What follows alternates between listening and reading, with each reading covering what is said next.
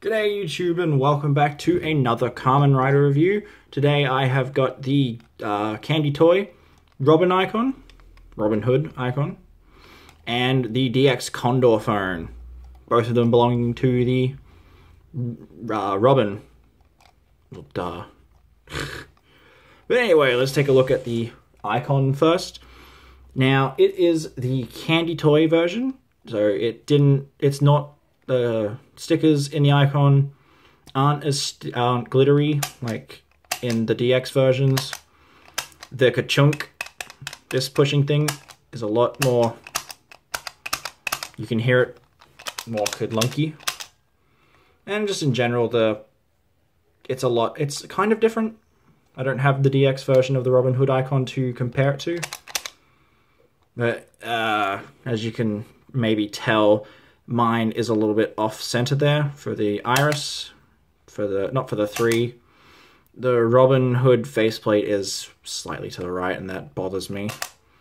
And then the Omega drive is slightly to the right, so it's all kind of wonky. Mild. It all depends on luck of the draw, really, I guess. So why don't we just put the Condor phone off to the side and have a look at what this does in the Ghost driver. So we'll just turn it on. It is already on, so we'll turn it off and turn it on again. Ghost driver! Oh, you're dirty in there. Open her up. Plug her in.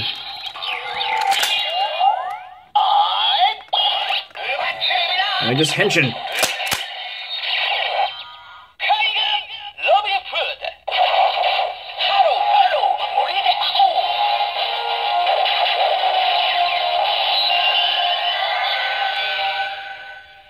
And I believe it is saying arrow, bow and arrow, something. I'll put what I can find for translations in like a little thing here. You'll see it pop up on screen. And yeah, I love the medieval chant that you hear. It's fantastic. It's really fitting for Robin Hood. We'll just blink once for the Omega drive.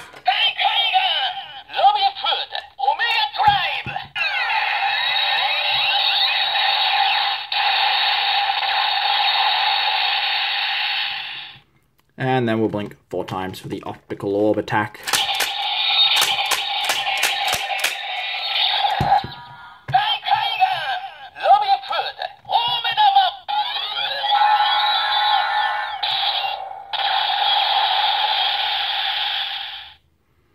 That's about it for the Eyecon.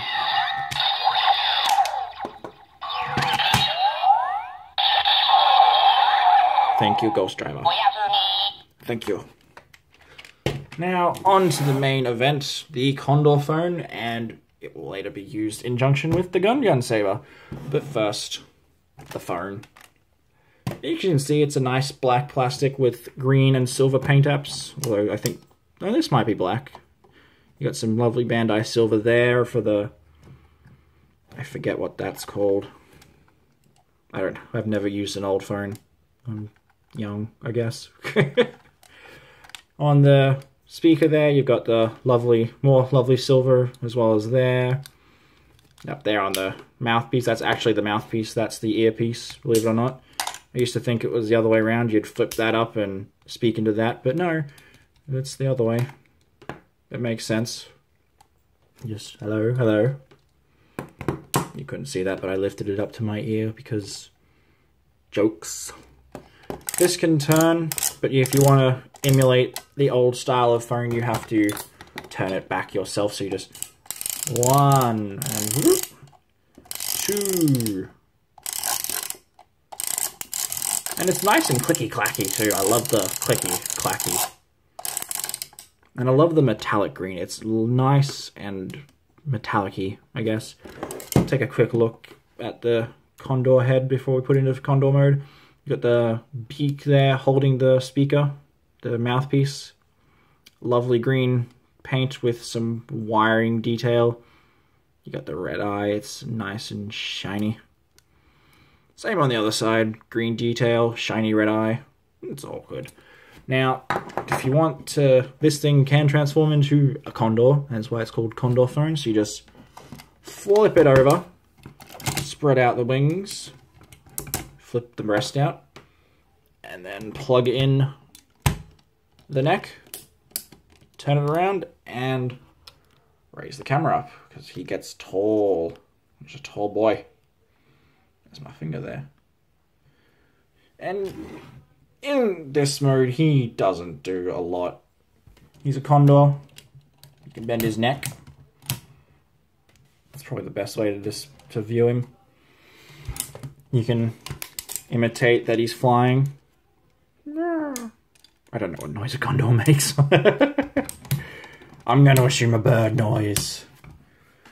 But yeah, the real interactivity comes from with the gun saber. So what you want to do to get that ready is pull that off, have it facing this way. Now there's some peg holes in there. You want to take these pegs and just plug it in like so that this is facing this way. Is that right? Yes, it is. You just plug it in, turn the head to make it look like an arrow. Take the gun saber. Turn it on. Not do that. And there is these little tracks. You can't see that. There's these little tracks right there that you're going to slide, and it's going to push that little button there, if you can see it, is going to push one of those tabs in. Shoosh. And you just slide it in. Slide it in. Activate confirmation noise that you've connected it, and then you're ready to go with the bow mode. So you just push the button and you get a nice arrow fire and what sounds like an eagle. I'm not sure. And what you can also do is you take the Ghost Driver, like with any others, and just bring it in to activate the final attack. Omega Strike.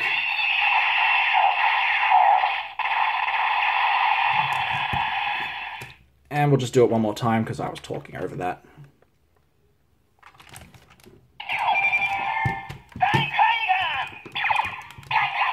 Trigger!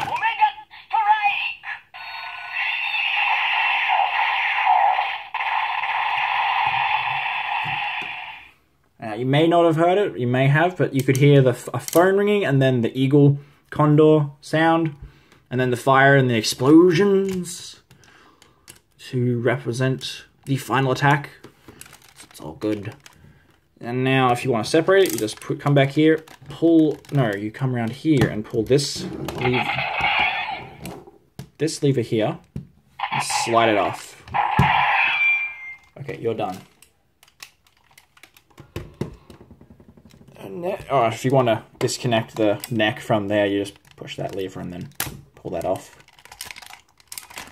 And yeah, it's a neat little toy. It is, again, with these things, they're really only worth it if you are following the show and you like the look of them and you want to get them. I got mine from this. I got from another eBay. I got off eBay, not Matter Collectibles. I got this from Matter. I'll leave a link to his page below. He sells most of these things and a lot of the Gashapon icons and candy toy versions of them. So if you can't find the DX, if you want to get them but you can't find the DX for cheap, these are a good alternative. He sells them for like $6.50 plus shipping. So it's fairly cheap. And yeah, this is good. This has been my review of both the Robin Hood Eyecon and the Condor phone. Thank you all for watching and have a good day.